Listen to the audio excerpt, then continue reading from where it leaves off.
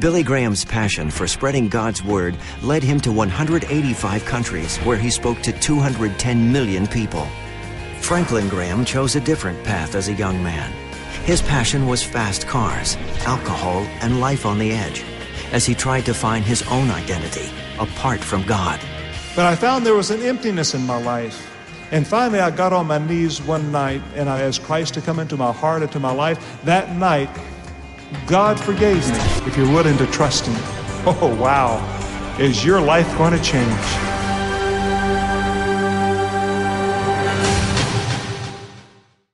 The day that he was born, we dedicated him to the Lord's service. My wife, Jane, and I, we just prayed that God would lay His hand on Will in a special way.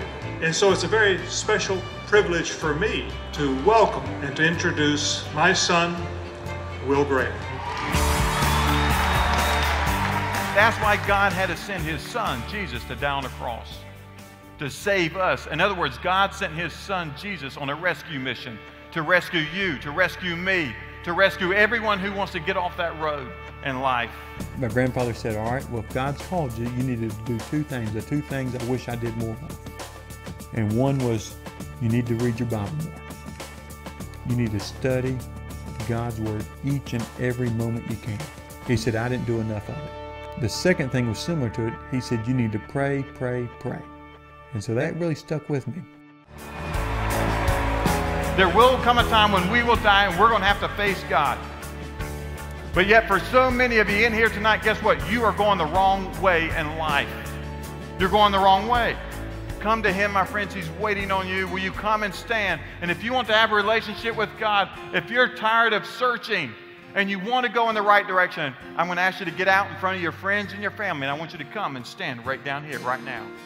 What happened yesterday has disappeared. The only way that we can see God's hands moved is when people pray. God's hands are at work when we pray. And we can't do it. There's things that we cannot do. We cannot change hearts. We cannot cultivate the soil to the degree that God can do it with His hand. And we want God's hand to move in a mighty way. And so that's what we pray. God, move your hand in a special way to prepare the hearts of people to receive your message. One thing I always want to make sure is that I stay humble before my Lord. Because this ain't about me. It's not about Will Graham. I can't change anybody's heart. All I got to do is just preach the gospel. And that's what I want to do.